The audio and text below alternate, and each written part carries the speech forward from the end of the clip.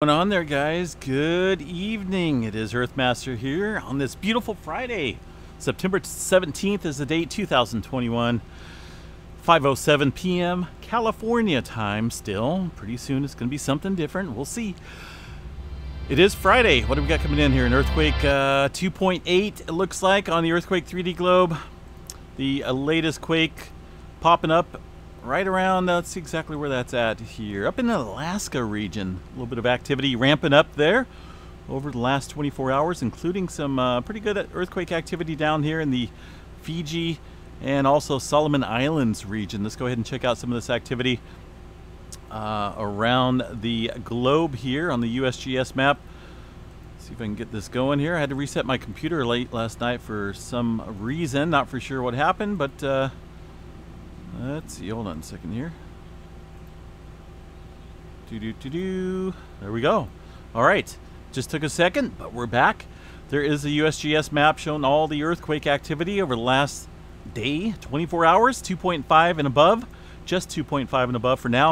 You can see that 2.8 striking in the Aleutian Trench area. Looks like, actually that's a 3.1. 2.8 striking way up here. And that's somewhat of a deep earthquake, 40 kilometers below surface for that 2.8. Kind of next to this other one here. A little bit of movement kicking up in this area. We had what do we have? Like a 5.3 yesterday, I believe. No further large-scale movement. We're still seeing an increase in activity, though, in this region. We did see some movement along the northwestern part of the Pacific Plate. This trench area right here, we had a 5.0 at 81 kilometers, and also a pair of earthquakes off the coast of Japan, off the coast of Fukushima, a 4.5 and a 4.4, roughly around 57 kilometers, somewhat deep movement around the Japan trench area. Further down south, the Philippines area, 4.7 striking, 91.3 kilometers below the surface for that one. In the meantime, quite the uptick in earthquake activity near Vanuatu, including a 5.8, almost a border, almost a 6-pointer, 10 kilometers below the surface for that one. That was followed up by a little aftershock right there in the 4.8 threshold, just about the same depth there, about 10 kilometers. A little bit further north, after all this movement, we had another surface quake at 10 kilometers at a 5.3 level. So quite the increase in activity in this region of the world. Of course, as you head down here, deep movement follows the earthquakes as they head into the Kermadec Trench and area south west of Tonga. Movement around New Zealand detected as well, including a 3.1, 10 kilometers below surface. The Hikurangi subduction zone looks pretty quiet for now. Only a little earthquake up here around the Kermadec Trench region, Kermadec Islands, 4.9, fairly shallow at 10 kilometers below the surface. Hawaii getting in on some activity over the last 24, including some movement around the Mauna Loa and the Kilauea volcano. Most of this activity confined into a snake-like figure. You can kind of watch that trail of movement there underneath the ground, about 32 kilometers. This activity been occurring for quite some time. I'm talking years in this area. We haven't seen anything major happen here lately in this area, but man, it's never ending. We can go back on the last 30 days here and just check out the 2.5 and above. You can see quite a bit of activity over those 30 days. This right here might just crash my computer. Nope, it didn't. Looking at, well, almost 2,000 earthquakes within this vicinity. If we block out the Kilauea crater area, we got 837 just in this area alone on the southeast flank. Quite a bit of earthquake movement, and most of these, like I said, in the depth around 34 kilometers. They all take place around that level. What else we got here, folks? Backing out of the beautiful Big Island. I'm going to get out there one day. I'm going to get out there one day. West Coast region, a little bit of activity ramping up here, folks. Looks about the same as yesterday, although we are watching some movement here right outside of the Bay Area, San Francisco region, talking about the Calaveras fault zone, working almost all the way down to the southern branch of it. Seeing the line of earthquake activity south of Concord, southeast of San Jose. These are just microquakes, but still some movement taking place almost on that entire fault system there. This one very capable of producing a pretty good sized earthquake in a highly populated region. So we will keep an eye on that. I know that one's kind of a one that geologists are watching pretty closely for significant movement in the near future, along with the Hayward Fault. These two fault systems alone, not to mention the San Andreas Fault, are capable of producing some significant sized earthquakes and quite the destruction in the Bay Area. Geyser activity getting in on the hydrothermal pumping or a hydrothermal operation that's going on down there. I still got to take a trip down there one of these days and check that out. I want to see what's going on at that plant down there. Line of activity kind of stretching off north of Ukiah as well. A little bit of movement outside of Chico around my neck of the woods, 2 Point City, near the beautiful town of Hamilton City, California. They got a good taco truck there, that's for sure. That earthquake 2.0, pretty shallow earthquake just outside of Sacramento River right there. Mount Shasta, Mount Lassen, all look pretty quiet right now.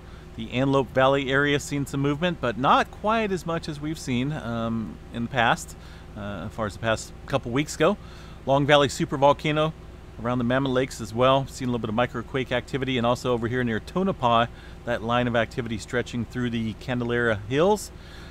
Still showing some movement there a year and a half later following that large quake out there.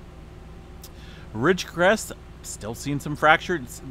All these areas, you can see where the fracture zones are, folks. You can see basically the fault systems where it ruptured, including down here in the Ridgecrest area. It's all a sign of built-up increased pressure, folks. I think, you know, I'm not.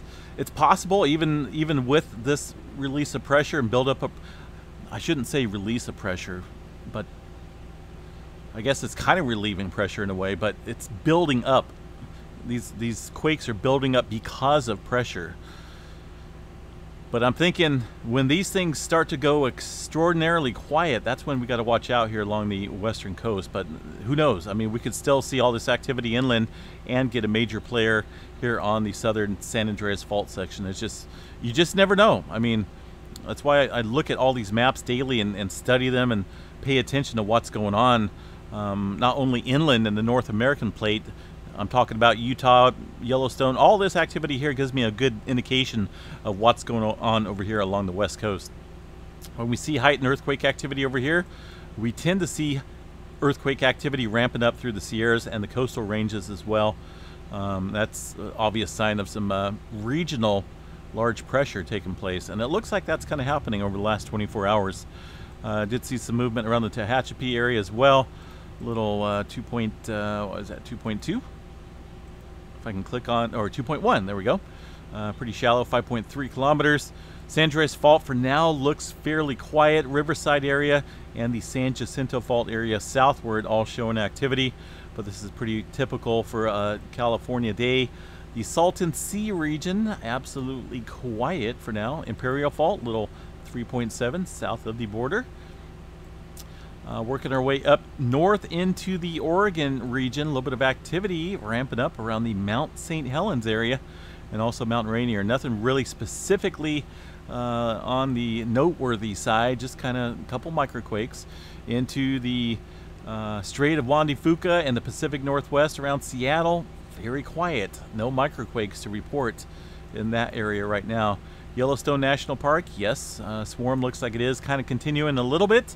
Let's go ahead and check out the latest map here. This is the overview of Yellowstone National Park with Yellowstone Caldera outlined in the black black outline right here. Yellowstone Lake sits over here.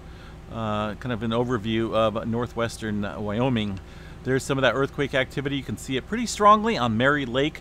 This is defined localized earthquakes. You cannot get any more obvious than that when it comes to detecting earthquake activity on a seismograph. This is what you look for when you see earthquakes. This is what earthquakes look like. So over the last couple hours or so, nothing, I mean, it's hard to tell in that shadow of noise is what I'm going to call it. Let me see what's going on up there in the on the radar system. Excuse me.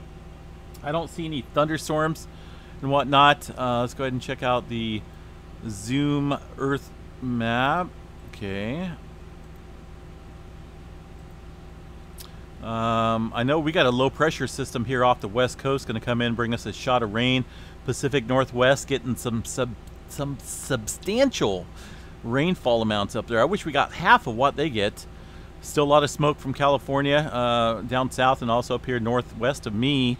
But there is some pretty good wind picking up here around the Yellowstone area, up to 22 miles per hour sustained winds, it looks like. So a lot of that movement could possibly be registering on the seismographs as wind noise. We see it a lot in the wintertime, and it shows up on pretty much all the stations that are locally tuned, as far as like they're basically locally tuned the correct way. Some of these stations are just completely squashed out to where nothing picks up at all. There's nothing. Bigfoot could walk over this seismograph and nada. We'd never know he was up there. But most of these are tuned correctly and accurately where they should be when it comes to monitoring Yellowstone activity. And that, I believe, is wind noise being picked up here within the last couple hours, showing up significantly on most of the stations. But yeah, so some of the earthquake activity definitely kicking up. There's a lot more than what the USGS is showing. But some of these, it's going to take a little bit of measurement. Some of these might be 0.05, like half of a 0.1. They're pretty small. A majority of these are extremely small earthquakes. Here's a map of that Yellowstone area. Once again, you can see about 28 earthquakes or so in this region, and you can see most of these, look at that, negative 0.2. Most of these are all microquakes here, folks. The majority, actually all of these are. And they're ranging from some variable depths there too, down to about 10 kilometers. There's one right there, 0.7, down to about 11 kilometers. So a little bit of movement taking place there in the Yellowstone National Park. Not uncommon, folks. It does happen from time to time. And it's kind of cool to watch, actually. Pretty neat. We are seeing a little bit of activity ramp up into the Texas region around Midland, and also Pecos, Texas, getting in on some of the activity as well. Not as significant as days past, but an obvious sign of increase around the North American Plate and the North American Craton. Oklahoma, pretty quiet. The New Madrid Fault area, seeing a little bit of movement near Wrigley. Tennessee, and also over here in the Arkansas region, had a 2.2. Pretty shallow earthquake there. It shows 0.0. Let's see if it's been reviewed. It has been reviewed. That's kind of interesting there. Reviewed depth of about, wow, all right. Definitely got to keep an eye on the New Madrid Fault area. That's for sure. East Coast, pretty quiet.